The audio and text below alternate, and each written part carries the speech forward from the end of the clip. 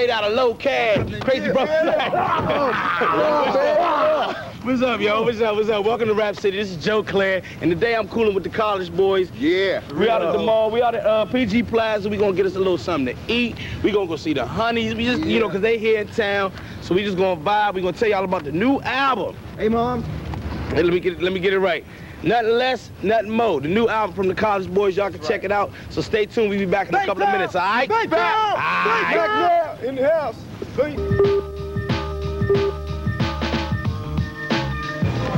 Yeah. Welcome back to Rap City. Hi, it's Joe Claire with the College Boyz. Talking to my man Squeak right quick. Hey, explain to us, like, kind of like your role, the role that Squeak plays in the College Boyz. I mean, what's your contribution? How are you the College Boyz? Well, my role in the College Boyz. No, there you go. No, man, my role is like just to do the music, man, because like when me and Rom first hooked up, I was doing the beatbox. Right. You know, and before that, I used to sing. And so, like, I always wanted to be in a singing group, but then, like, when the Fat Boys and all the rest of that came out, you know, I started beatboxing. I was like, yo, I was doing that since I was a kid. You know, and then they got on record with it. I was like, yo, I could have been first with that, man. And then, you know, a bunch of guys got me up in the locker room, man, and they was like, yo, man, we heard you could beatbox. So I was like, no, kid, I can't beatbox, man. I can't beatbox. But then, like, you know, I was a freshman in high school, and they just started to turn their backs on me, man, and I was like, damn, if I don't do this, man, these brothers, man. Oh, so you wanted to be down? I wanted to be down, so I just started beatboxing, man, and they hoisted me up, took me to the middle of the Commons area, man, and I just started beatboxing in, and then just from that day on, man, it just spread it across all the schools and stuff that Squeak could beatbox. You know, and you know, you had to battle back in the days and do all that stuff. Back in the day. And you know, that's where the heart and soul of what I do comes from, because like it comes from the inner, you know, and it's like a lot of times I'll make music, I don't even beatbox first, it just comes from here. Just like if you started rhyming, freestyle, man.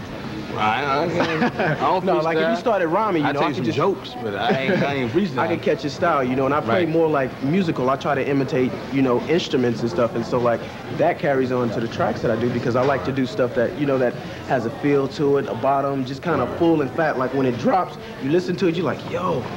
You know, that's it right there. And plus, I just like playing my own stuff, man. Something because to hit him in the head with. Yeah, I figure like this. If George Clinton and all the rest of them could play their music back in the day, we could play our music today. Word. You know what I mean? Because like sampling isn't the only thing that you can do. Because like when sampling goes out, how many other people are gonna drop out with it? Word. You know, but if I'm learning, I haven't taken any piano lessons or nothing like that. You know, I'm just going off of my own natural.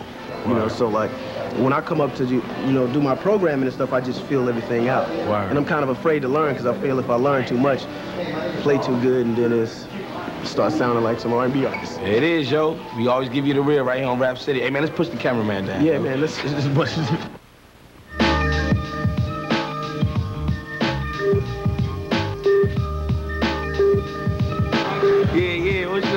What's up, yo? We still just here chilling. Hey, do me a favor.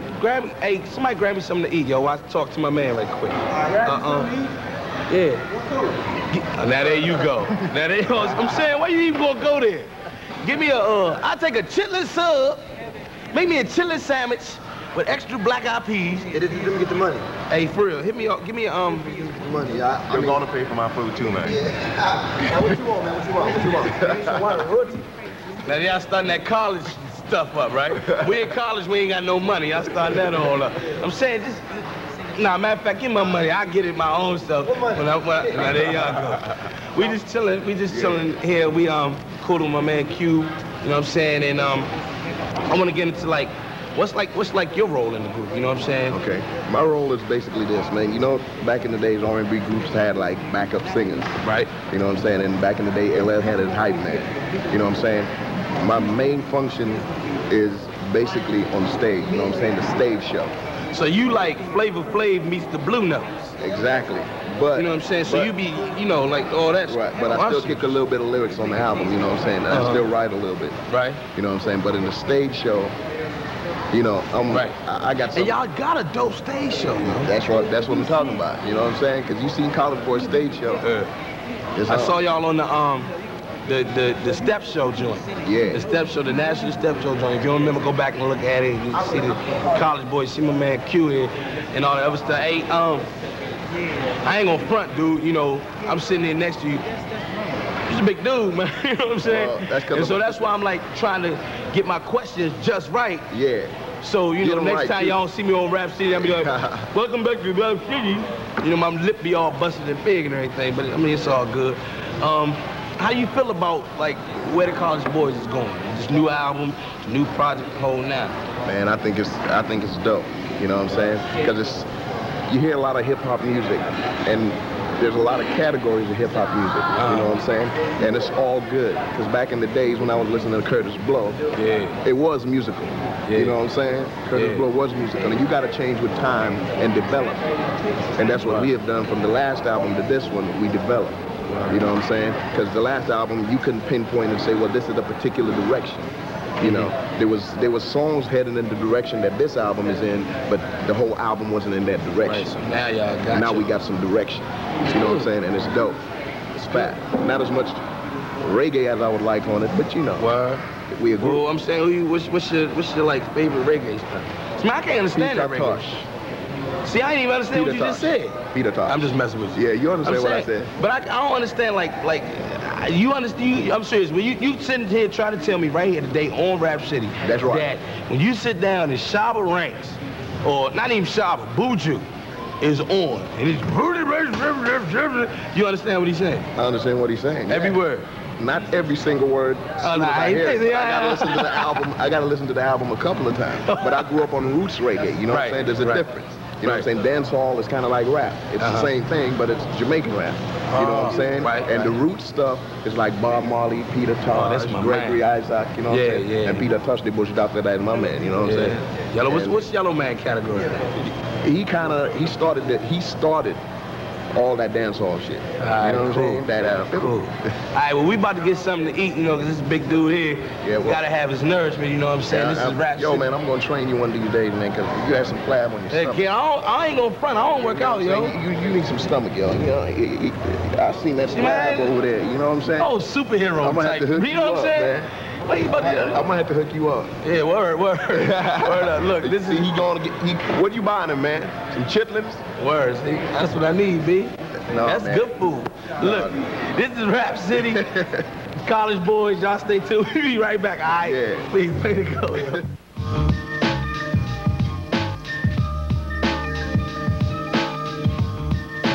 Yeah, what's up? Welcome back to Rap City. It's me, Joe Clay. I'm still kicking it with the College Boyz. Right now, we're gonna talk about the new album. Let's talk about the new project. The name of the project is College Boyz. Nothing less, nothing more. First of all, let's get into what does that mean? What does that mean? Nothing less, nothing more. Nothing less, nothing more is just basically what it is. It is nothing less than the truth, nothing more than the truth. You know, you get a lot of people out there coming out projecting the image of what they think is supposedly the bandwagon to be on, you know? Right. Be it gangsterism or whatever it is. And, you know, for our situation, we give you nothing less, nothing more than the truth. So we pretty much just come to you on the real, on the raw, giving you what represents College Boyz, you know? We've been through all kind of jacked up situations. I'm sure there's people out there, you know, where your pops beat your moms, or you was in a situation where you got involved in drugs or drug selling. That's what this album is about. It's about stuff that we go through growing up and things that we go through now, the business that we involved in, what it's like on the road, you know, how to catch women, you know what I'm saying, how to avoid women, how to run game, how to juggle. It's everything. Everything about life is on this album. Nothing less, nothing more than the truth. We don't fabricate it, you know what I'm saying? It's all real. Word. What's the, let's talk about, what's the difference between this album, this project, and the last project? I mean, what different vibe? Is something else going on? Yeah. You know, give it to us. I say on this album, for one, that we got to be a lot more true to ourselves, because on the first album, being we were new in the industry, we were kind of afraid that we wouldn't make a song, something that pleased the record industry and everybody. As opposed to this album, we don't care who we please, we want to please ourselves, you know what I'm saying? Right. We got to start being true to us, and like everything on our album is really just some old Southern stuff. If you want to know how they slang dope down south, it's on the record. If you want to know how to lay in the cut down south, it's on the record. If you want to know what kind of Mac you need when you down south, it's on the record. You want to know how we roll, it's on the record. And as opposed to our last album, we were really trying to keep a commercial edge for the satisfaction of the record company. Not saying that we don't like commercial music, I'm just saying that this time it's a better blend. It's not as one-sided. Cool. Yeah, and we did a lot more of the production. Word. Check it.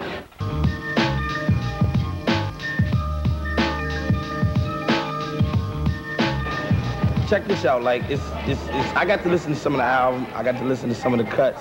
Some of the cuts is fat, yo. I haven't heard the whole album. I ain't gonna front. I haven't heard the entire album. Some of them cuts had me open, but I ain't gonna front. Thanks, man. Some of them jokes with the slow. What was the one I was talking to you about? If I was a bird. Oh yeah, okay. That track is like, you know, it's like. Yeah. It's nice and slow. That you get, I like who did that one? You did that one? No, I did that one. I did that one. Yeah. I like that. Thanks, man. If I was a bird, it's like it was just one of those. See, in Texas, man, we like the joint to be slow. Yeah. And then what you put on top of it's got to be real. You can't fabricate nothing in Texas. So you got to be. So the best way to approach that is to be straight to the point. And that's basically what's going on right there. It's just straight to the point. Give me a stick and groove and let me kick what I'm saying. Yeah. Senator Graham, cracker, / comedian actor, you know, you know how it goes, whatever the hell, you know. And that's why it took us so long, because we was out like about 2 years ago, and it took a little minute because we had to do it ourselves, because like nobody else could really cop our style, and so we had to go into the lab and create our own sound, like where we was coming from. It's like, yo, bro, I feel this in the type of music I want to do, so I want to do this. And Rum's like, I want to write this, I want to write it this way. Right. And it's like, we've been together for so long, man, for like 10 years, to where it's like, it just clicked, because like me and him always beatbox together, and it was just, you know, hand in hand. And so like when we got equipment, it just went the same way, hand in hand, and we were the only two who could cop our style. Right. But now since we could put stuff out there that's on the album and stuff, people can hear what type of music we do.